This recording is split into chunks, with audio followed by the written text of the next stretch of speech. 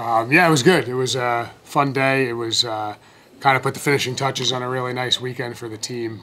We just keep talking about winning the next game and not worrying about sweeps and series. But it was something we haven't done yet, was win 4 games on a weekend. So that was a nice thing for us. That was the goal today. It's a lot tighter game early than the score indicated, but we were able to kind of outlast them out of our bullpen. And Joey getting so deep into the game here really helped us. So these wins are all a product of the days before. So what the pitchers did yesterday and all the guys before that kept us in games and broke it open, we wore down their pitching enough. And we pride ourselves on being able to outlast people through these long weekends with how deep we are. So all in all, I'm pretty happy with the effort today.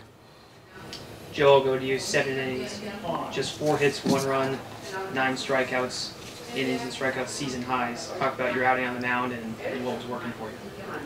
Yeah, it was a great day. I think coming into this, Coach Sukli and I had a good plan for this team. We knew that some of my stuff would play more towards strikeouts today than it has previously. And that'll change from team to team. But I think I had everything I needed today. And with the energy the team brought in the dugout, it was easy to keep going.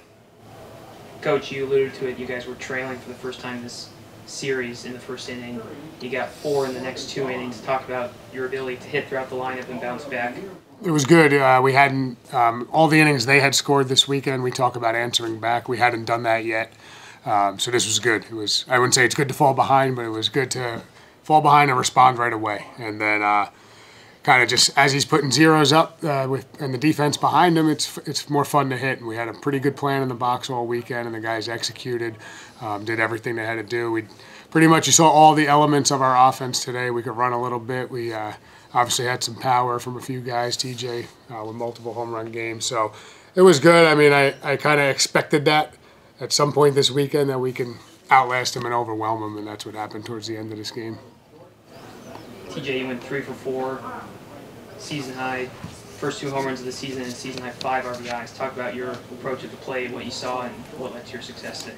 Yeah, as Coach said, we had a plan going into the game. We have a plan going into every game, and we were able to execute it. Everyone, not just me, but everyone throughout the whole 9 of the lineup were able to execute. And I was just seeing the ball well today.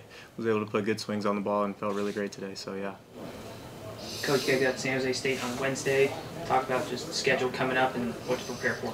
It's same for us as always. We come out of the weekends, we see who pitched, how many pitches they pitched, what we can do, what could be the best plan of attack. But it's nice. It's spring break for us, so we can practice at the times we want to practice. We don't have to worry about class so much this week.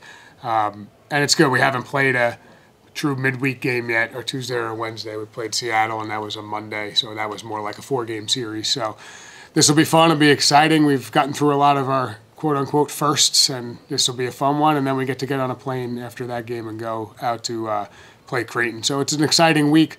But we know San Jose State's really good. They kind of beat us around last year, so hopefully we show up with energy, effort, like we always do. And I think spring break can play into that a little more. So we're excited. When you have a day like this, you want to get right back out there and play. So we'll be ready to go on Wednesday. Thanks, Coach. Appreciate it. Thank you.